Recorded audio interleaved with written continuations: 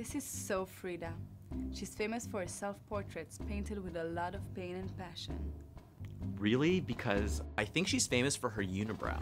You have to look beyond the unibrow and look at the vibrant colors instead.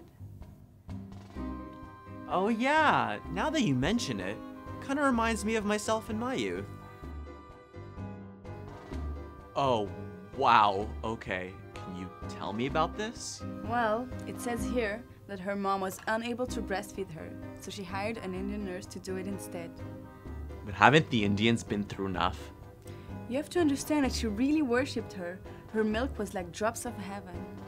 Well, in that case, I'm glad I'm a vegan. Did you know?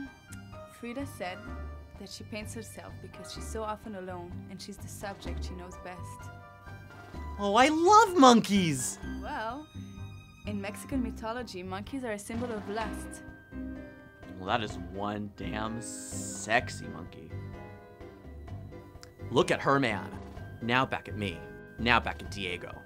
Now back at Diego with a unibrow. Now back at Diego on top of her unibrow. Now back at me. You know, an artist without observation is like a bird without wings.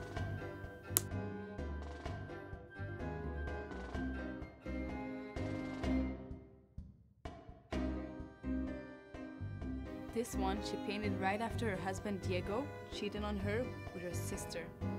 This picture represents her suffering. I can almost feel it. Her suffering? What about my suffering?